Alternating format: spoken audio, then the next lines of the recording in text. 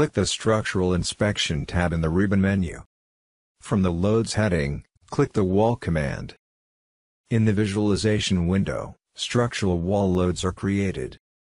In the visualization window, open the right-click menu.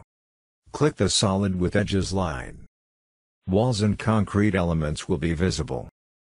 Coating and live loads of the base story and story 1 slabs should be arranged. From the plan view, select slabs SO1, SO2, SO3, SO4, SO5, SO6 and SO7. Right-click on any selected slab and open the right-click menu. Click the Properties line. The Slab Settings dialog will open. Open the Coating list in the General tab, Loads section. Select the Tile Cladding. Select the Corridors, Apartment Rooms from the Live list. Click the OK button to close the dialog.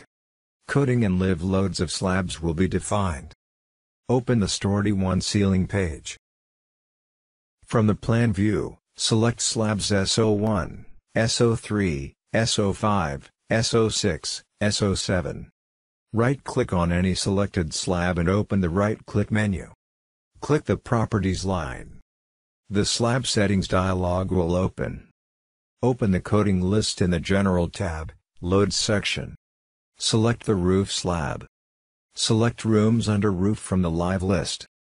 Click the OK button to close the dialog. Coating and live loads of slabs will be defined. Open the Concrete list in the ribbon menu input heading. Click the Slab Coating command. In the visualization window, the definitions of coating loads can be examined. From the visualization dialog, click the Loads tab. Select Purlin Loads from the Load Types list.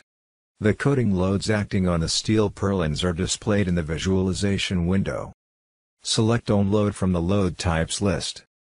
The own loads of all elements will be seen in the visualization window.